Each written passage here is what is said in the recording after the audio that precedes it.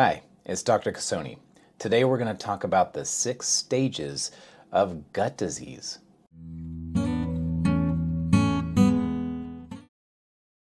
Over the last 20 plus years as a holistic primary care provider, I've treated many thousands of patients with severe GI tract pathologies. GI tract means gastrointestinal tract, which refers to the gut and the stomach and the entire digestive system.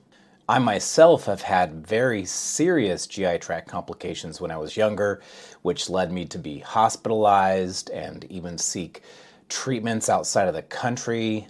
And at that time, I couldn't get the help I needed in the US. The GI tract doctors, unfortunately, are one of the specialties that are not very good in this country. They are good for advanced diagnostics and ruling out something more serious, but they tend to wait until there's something obvious before looking at the function or even diet.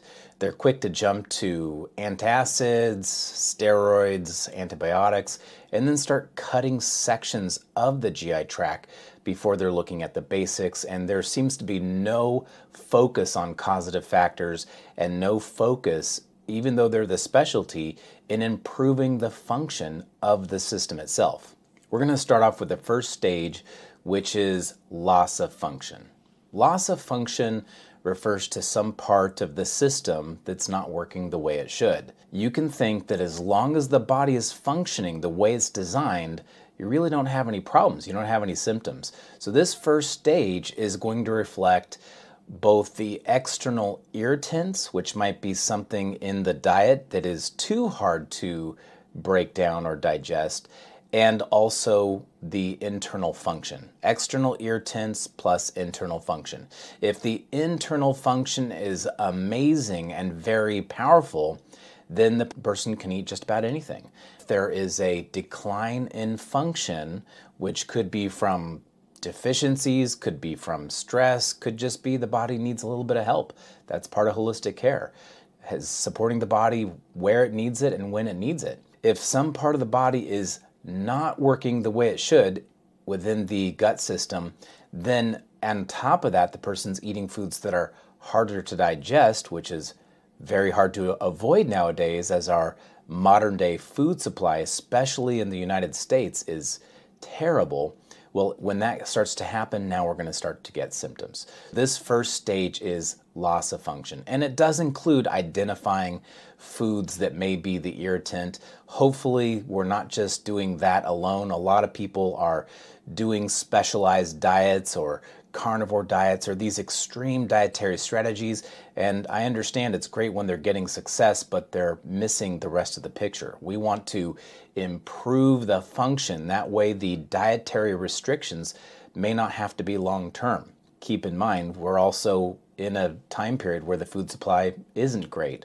We have so many patients who have severe gut issues and diabetes and autoimmune issues, and they go outside of this country and they can eat bagels all day and they lose weight and they're fine. Everything kind of turns around. So there's a lot to that. We are having to work harder than we should. When we're dealing with loss of function in the upper GI tract, that's where we're going to start our journey. It really is all about digestion. The upper GI tract has the stomach, the pancreas, and the gallbladder primarily, right? The stomach is really the big player here. And when you eat food, it floods with stomach acid, hydrochloric acid. And that is going to do two things, right? That's going to break down the food, which is digestion. It's going to break down the food and liquefy it into something called chyme, right? So it's like a hot liquid magma. It takes your food and turns it into chyme.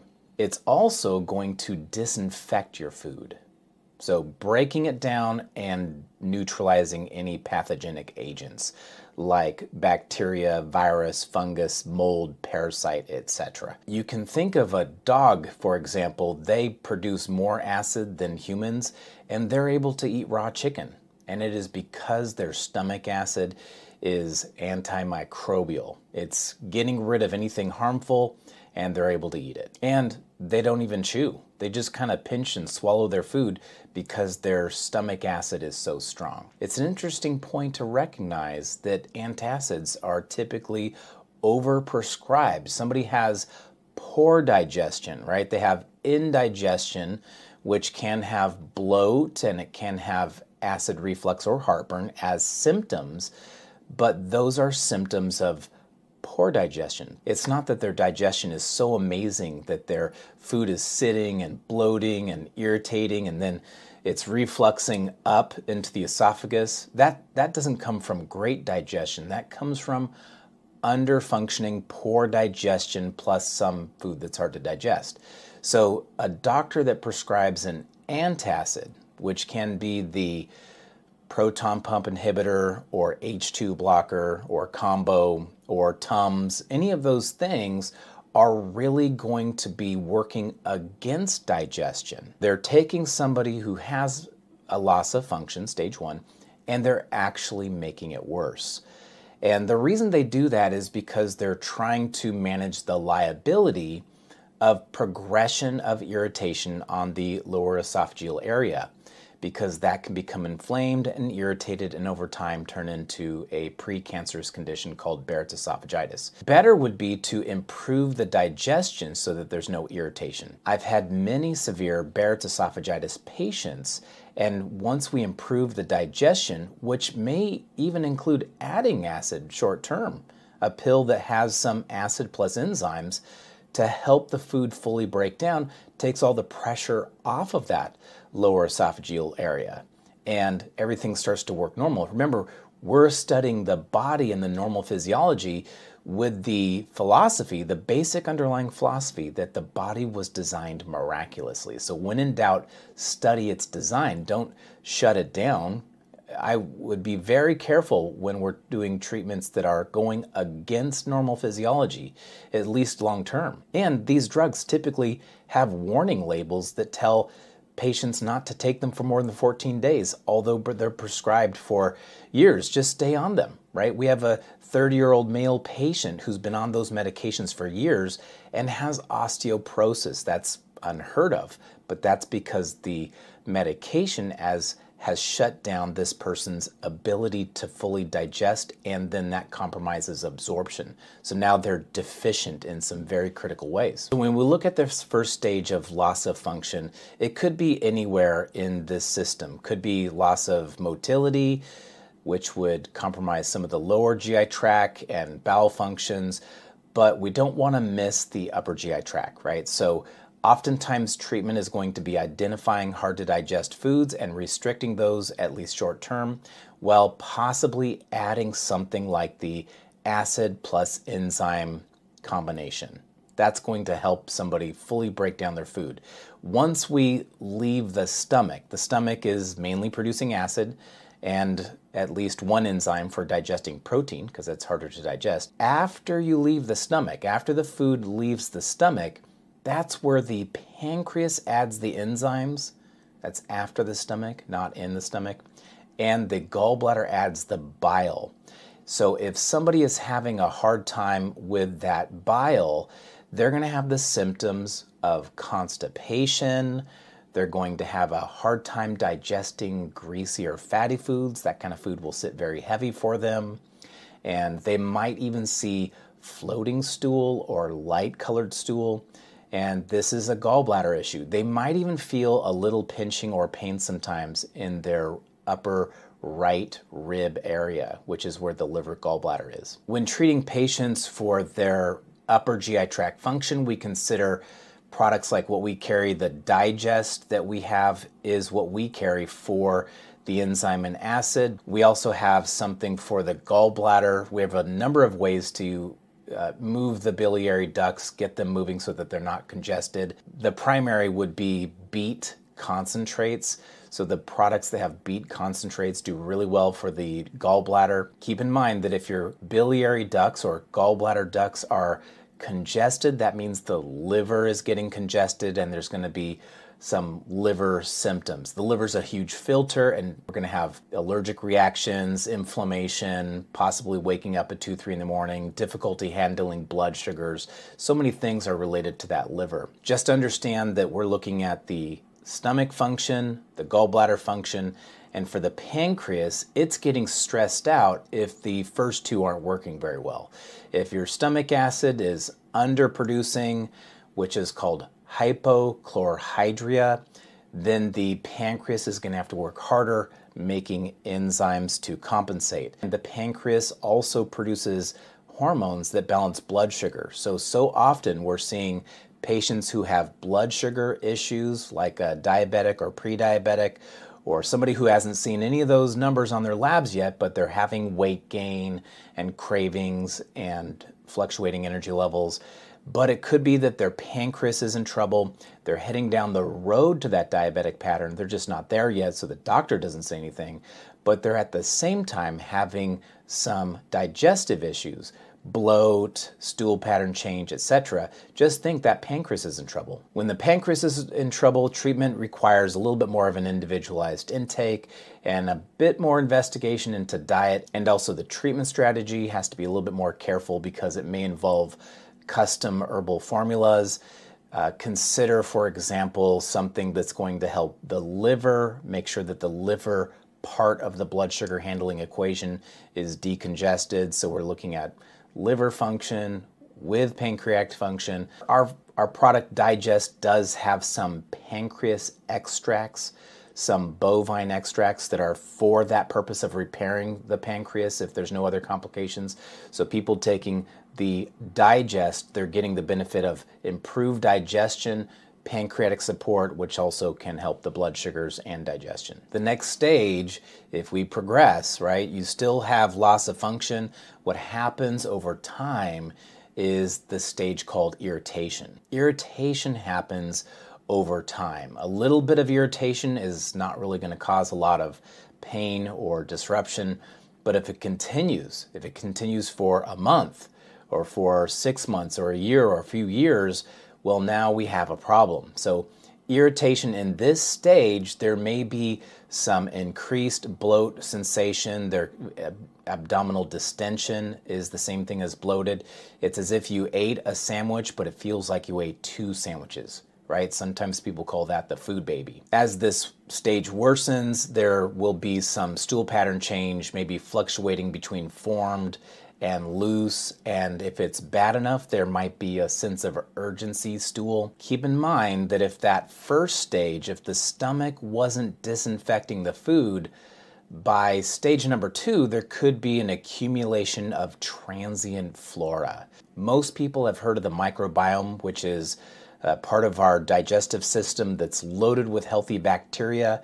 It's throughout the system, but primarily in the lower GI tract. Think of it like a healthy garden, and this healthy garden of bacteria has some functions. It protects us, it breaks down foods in the lower GI tract that weren't fully broken down in the upper GI tract, and it is also an important part of our immune system. If our upper GI tract, though, is not disinfecting the food properly, we're going to get a slow accumulation of bad flora or transient flora versus the healthy flora, which we call the resident flora. When that happens, think of it like you're getting some weeds in the garden.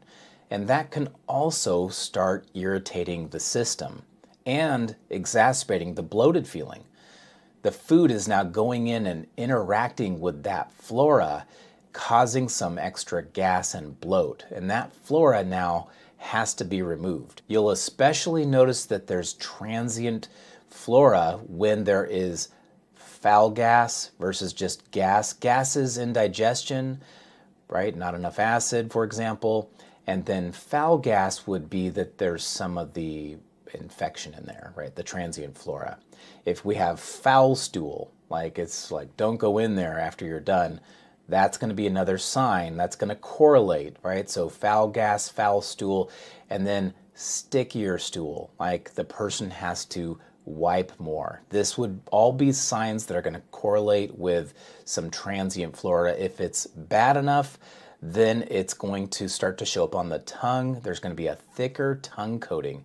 And just think that tongue is the front of the GI tract. That's why it's so important to look at so that we can see how the health of the gut is, because you're going to see that coating on the tongue. And if it's getting very thick, that means that the infection's coming all the way up onto the tongue. The person could try to brush it off. That's not going to do it. It's really coming from the entire system. And once that is happening, now if there's a little bit of leaky gut, a little bit of a failure of the intestines to keep that out, that infection can start to go into the bloodstream and cause systemic inflammatory responses. That's why so many clinicians connect leaky gut concepts to other diseases like autoimmune diseases. Not all autoimmune disease cases have gut issues, but for the people who have gut issues and autoimmune diseases, they need to address the gut issue for sure. In stage 2, irritation, if there was an endoscopic examination, that's the camera scope, or a colonoscopy, which is another camera scope, so one's coming from on top and one's from below, they would not see anything. Because remember, the camera scope is only looking for something visual, it can't see function, and in the irritation stage, there really isn't inflammation yet, so the report of findings would be unremarkable. And I've had patients who are having 20 episodes of diarrhea a day. They can't leave their house. It's waking them up at night. They go to the GI tract specialist. They do a colonoscopy and tell the patient nothing's wrong with them. No treatment offered, even though the person's miserable. So that's just silly. It's a functional problem at that point. I'm glad that the specialist is looking for something more serious. That is what I would want. We refer out to have those advanced diagnostics performed, but we got to return to function. And when somebody is clear of anything more serious, the entire treatment has got to be a functional one. We've got to understand the physiology with the goal of being returning to normal functioning system. During irritation, if there is gas, the person will feel a sense of fullness, and that could be relieved by passing the gas, but there won't be pain. The next stage is inflammation. During this stage, the irritation has gone on long enough from the loss of function that parts of the system are inflamed, and it could be more than one area. In this stage, if there was a camera scope like we discussed, there would be inflammation written on the report of findings. It might show pictures of red sections. So the inflammation is going to be charted, but we know that that's going on if there's pain. If there is pain, then there's inflammation. And in this stage, the pain is typically migrating, achy, comes and goes, diffuse. That's how you know it's inflamed. If the person gets gas, the gas will push up against the inflamed section, causing pain, and then it's relieved when they pass the gas. But the inflammation was still there. They're just not feeling it until something's bothering it. If they get a cramp, like in an irritated bowel situation, where their body's gonna cramp and then they have a sense of urgency bowel movement, in this stage, the cramp hurts because the cramp is cramping the intestinal tubing, right? The lumen is wrapped with muscle of the intestines and it's cramping on an inflamed section, so that hurts. Whereas in stage 2, it just feels like a cramp with no pain. During stage 2 and stage 3, we're still going back to the basics. We're treating any infection using antimicrobial herbs if there's a transient flora infection, removing foods that are irritating, helping improve the upper GI tract function with the digest or the liver gallbladder treatment or herbs if needed for that part of it. And then if we end up in stage 4, which is ulceration, it means that the damage has gone to the point of damaging the tissue. The entire GI tract is lined with a protective lining called the mucosal lining. It is now at this point damaged to the point where the soft tissue underneath is wounded. The symptoms change from pain that is migrating, achy, diffuse. Instead now, just by talking to the patient, the pain is going to be localized, sharp, and stabbing. It's going to hurt in one area, it's going to linger, it may come and go. If it's bad enough, it'll be more consistent, but it is a wound in a single area. Depending on the nature of the pain and the specific location, it might be a referral out just for that reason, that we need to know what's going on. We have a big, beautiful office and we see a lot of patients. We have a high volume practice, but we don't have advanced diagnostics. The other option would be to treat it immediately, and if it does not improve within a reasonable window, then it's a referral out because we need to know what exactly is going on. Most of the time we can figure out what's going on by a good history and by talking to the patient, getting the onset and a description of everything that's happened. With the females, we're differentiating from below the navel. Any kind of pain could be uterine, bladder, ovaries. There could be some other complications. But really, we're looking at pain that is worsening or improving based on either eating or defecating. The ulceration stage includes any damage, right? So this could include a diverticula in the colon, a polyp. Depending on where the damage is, it's labeled differently in conventional care, but to most holistic practitioners, it's just a level of damage. So whether it's gastroenteritis or called gastritis or ulcers, it really is still, we have got to protect the mucosal lining at this stage. So the strategies, we have a product called Repair, and we commonly use our functional formula called S71. If you're learning formulas with us, you'll learn about these formulas. S71 is soothing to GI tract function and helps to heal the mucosal lining.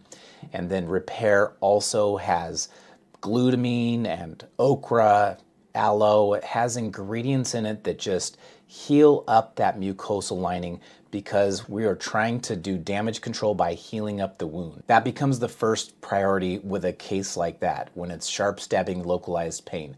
We've got to get that under control so that they don't worsen and end up in the hospital. Using that protocol where we're trying to heal up the mucosal lining doesn't really take care of the cause of the damaged mucosal lining and the wound. The cause is going to be going back to the first areas that we talked about with loss of function. That's what caused it all. But when somebody comes in with those symptoms that are more severe, then the focus has to be to get the pain to go away by protecting the mucosal lining, healing up the wound, and maybe if there's a concurrent infection, getting rid of the infection while healing up the wound.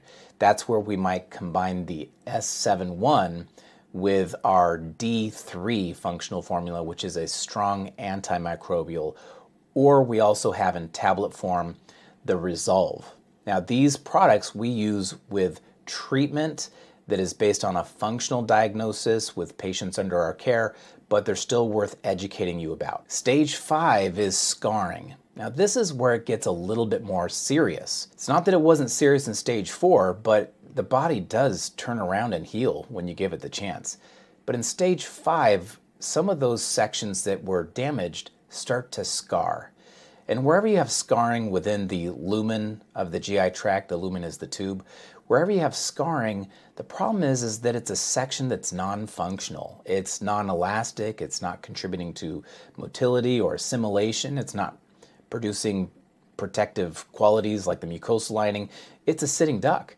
And the problem with that, it's also going to risk some of the tissue sloughing off, like a necrotic dead tissue, almost like if you had a really dry skin on your legs and you had some flaky skin. Well, that is going on in the lumen. And if the person's body is healthy enough, it's going to distinguish those necrotic pieces and it will know how to get rid of it. If that person's body is more hyperactive though, or already inflamed, then there could be an abnormal reaction to that necrotic debris, and that might trigger an autoimmune reaction. So stage 5 includes Crohn's disease and ulcerative colitis. These are under a subcategory called inflammatory bowel disease. These are autoimmune conditions, and they're described based on where they're located and if there's spacing in the lesions. But generally, to the holistic minded practitioner, we're looking at the function, we're looking at the diet, we're looking at repairing the mucosal lining. More important is the response to the patient and that we're calming down the entire cascade of irritation. We have amazing outcomes when working on this holistically, but at this point, conventional care may choose to resection those areas or remove them surgically. if they don't respond to steroids or immune suppressants like methotrexate or Humira. These drugs are potent. They're really not safe for long-term use. If you're prescribed them, you really need to talk to the prescribing doctor about whether or not they're going to be a good fit for you long-term. But are they doing anything to increase your digestion? Are they doing anything to treat the cause of this whole cascade of irritation and inflammation and ulceration? And the chances are they're not. If they're a GI tract specialist, they just don't look at it. They just put you on the drugs right away. I'm not saying those drugs are never useful. It's just that we don't want to rely on them. Best case scenario, our severe autoimmune Crohn's and colitis patients might use something like a steroid if they have to for a flare-up to calm down the inflammation, but they're managing the case with us holistically so that they don't get the flare-ups and they have as improved function of the GI tract as possible. That's ideal. IBS is different terminology than IBD. IBD is the autoimmune we just discussed. IBS is irritable bowel syndrome. So just think whenever there's a syndrome, it just means unknown cause. It's really a non-diagnosis. So at that point, it's a description of symptoms. So IBS would be a description of symptoms that can include constipation or diarrhea or a mix of the two, sense of urgency, stool. This is all under the umbrella of IBS, irritable bowel syndrome. So that includes much of what we described in the first few stages. Keep in mind that if there was a diagnostic reason for that pattern, for example, there was a parasite infection causing the stool pattern change, then the diagnosis is parasite infection. IBS is really a non-diagnostic terminology describing symptoms. Stage 6 is abnormal cell growth patterns. This is your cancers. Unfortunately, colorectal cancer is increased, especially in the United States, and once again, could go back to our food supply and some of our lifestyle habits. Cancer is complicated and it can involve genetics and a lot of different things, but it's at least an underreaction. It's a failure of the body to catch a mutation in the system when it's happening. If it was caught by the body early on, then the body would get rid of it, probably very easily. So when there is a mutated cell and it hijacks a blood supply and it starts to grow and spread, this is because the body was too overwhelmed and confused. It was too inflamed.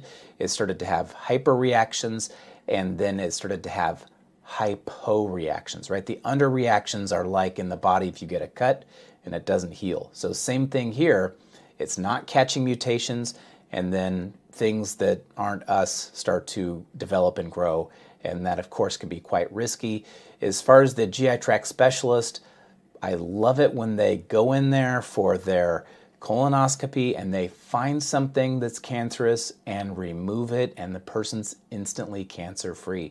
That is valid, and I've seen that so many times where somebody went in for a routine colonoscopy and they found something and it's removed. They may not handle prevention of reoccurrence very well, but that's what we do in the Herb Academy, is talk about how to treat the body, how to improve its function, and that's going to tremendously reduce reoccurrence. It is something special to have something immediately surgically removed and you're at no risk anymore at that point. Other cancer treatments can be super invasive, and sometimes it's not clear whether or not the chemo, the radiation is more harmful than beneficial. I think it's a mix sometimes. I don't think it's always bad. Certainly there are patients who are over-medicated and the treatment itself becomes worse than the cancer. Unfortunately, because it's a high liability disease category, the oncologists are really stuck with doing one-size-fits-all treatments, and there's really not much patient-centered individualization when it comes to cancer care. For us, we're always going to be going back to improving gut health. That concludes our talk about the 6 stages of gut diseases. Join us in the Herb Academy if you're interested for more information and how to use herbs. The way that we teach herbs is you got to know the physiology. You can't just take the natural herb for the symptom. You have to look at what the cause of the symptom is, and now the herbs are designed at treating the physiology, the underlying root cause. See you next time.